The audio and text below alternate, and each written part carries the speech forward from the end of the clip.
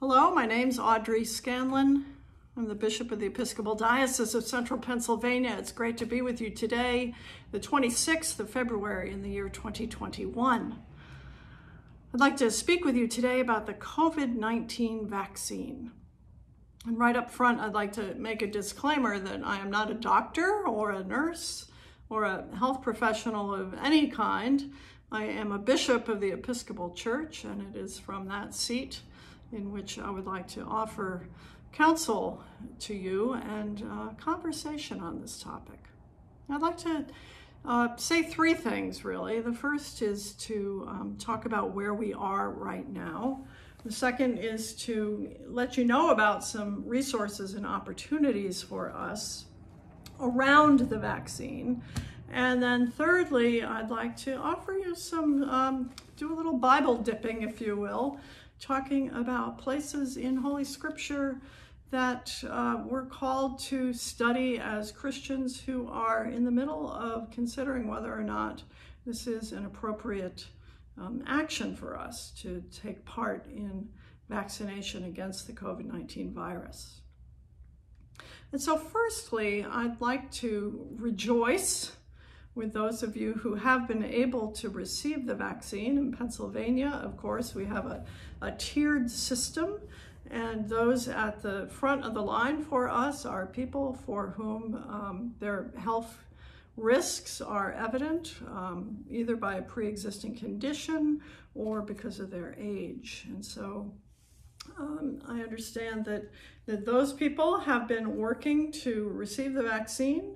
The people in the next tier down are the 1B tier, and that would be the tier that includes clergy as well as other essential workers in our congregations.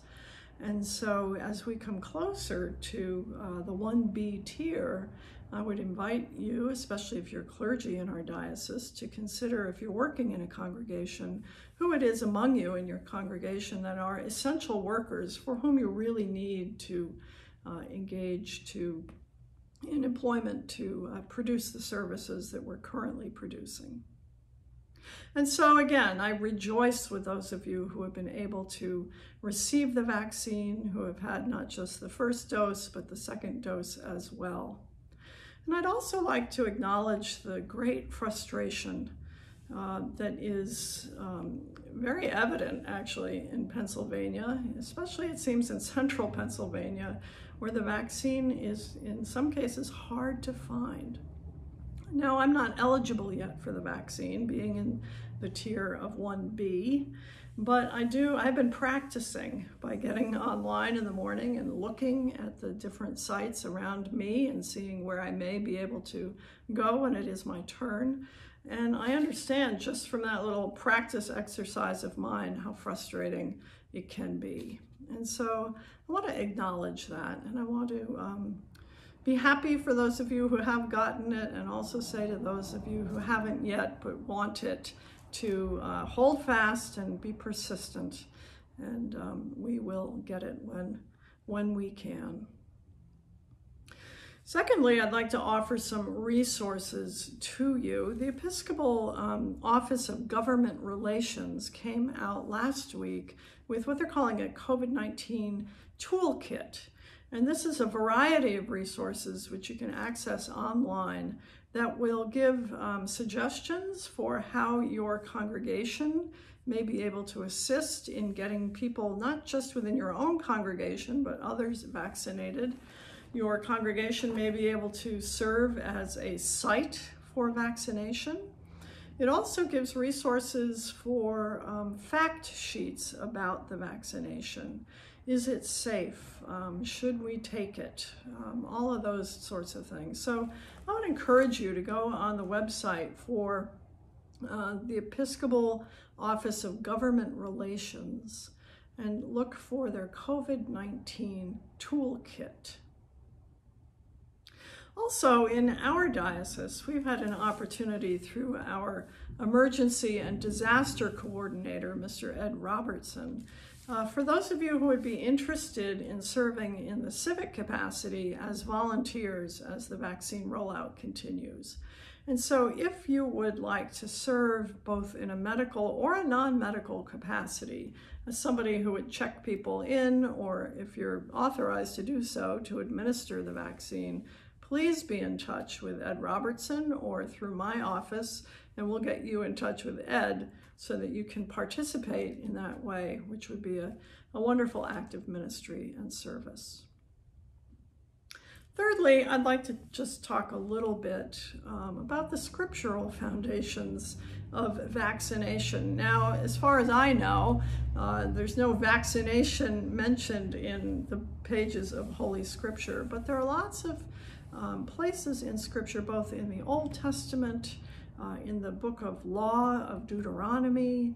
There are places in the prophetic scriptures, and of course there's places in the New Testament to talk about how it is that we function in community, what our obligation is to each other. So I'd like to just run through those a little bit, if you would allow me.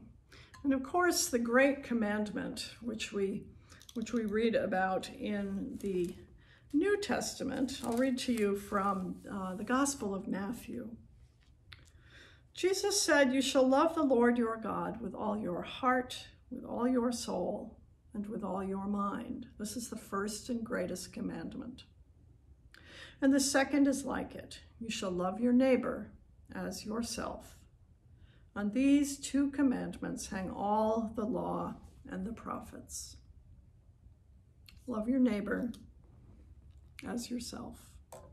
In a short public service announcement that our presiding bishop, Bishop Curry, put together this week, he too cites that great commandment to love your neighbor as yourself, as he talks about the importance of the COVID-19 vaccine. But I'd also like to go back and read to you a little bit from the book of Deuteronomy, which of course is the law as the Hebrew people received it, and as those in the time before the New Covenant, before the New Covenant with Jesus, the Mosaic Covenant, the covenant that was made between God and God's people as they went through the wilderness, and later as they established their sense of tribal community. These are some of the laws that they followed. So let me read to you from Deuteronomy in the 14th chapter. "The Levite, because he has no portion or inheritance among you, and the alien, the orphan, and the widow who are in your town shall come and eat and be satisfied, in order that the Lord your God may bless you in all the work of your hand which you do." And so God is directing God's people to share what they have, to share, to feed the orphans and the widows among them. And the Levites, who among the tribal community were the priests. Later on in Deuteronomy, it says, "When you reap your harvest in your field and have forgotten a sheaf in the field, you shall not go back to get it. It shall be for the alien, for the orphan, for the widow, in order that the Lord your God may bless you in the work of your hands. When you beat your olive tree, you should not go over the boughs again. It shall be for the alien, for the orphan, and for the widow. When you gather the grapes of your vineyard, you shall not go over it again, for it shall be for the alien, for the orphan, and for the widow."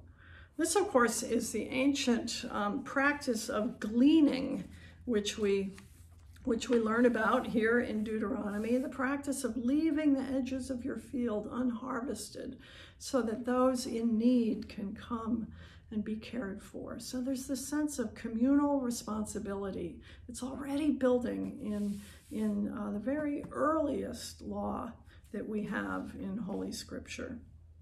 Of course, our prophets take that law and they mostly admonish the people for not following it, but not necessarily for not following every jot and tittle of the law, as much as they're encouraging this covenantal responsibility and this communal responsibility. And so, Hosea and Malachi and Amos and Jeremiah, all of the prophets have something to say about taking care of each other.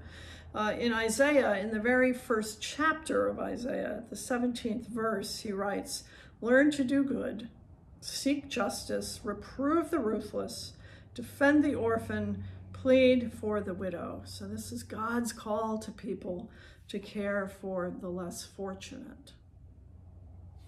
And so not all among us, of course, are the less fortunate who are hoping to receive the vaccine, but there is, again, this building sense of identity, of being in community in Christ, which calls us to care for our neighbor, to love our neighbor as ourselves. And of course, getting the vaccine, if that isn't direct enough, is not just about protecting ourselves from the COVID virus, although that's certainly one motivating factor, but it's about caring for those around us so they don't get it either. Finally, just to make sure that we go through the whole gamut of Scripture here, way towards the back of Holy Scripture, in the first letter of John, he writes, "But if anyone has the world's goods and sees his brother in need, yet closes his heart against him, how does God's love abide in him? Little children, let us not love in word or talk, but in deed and in truth." So these are just a few ideas from what I would call a social justice perspective of building that sense of responsibility towards each other, which is really a Christian value. Earlier this week, I was meeting with some of our students from the St. Stephen's Episcopal Cathedral, the Cathedral School. We're making a little video for their alumni night to take place this week. And I was remembering with them the motto, one of the mottos of their school, which is, "I can, you can, together we can."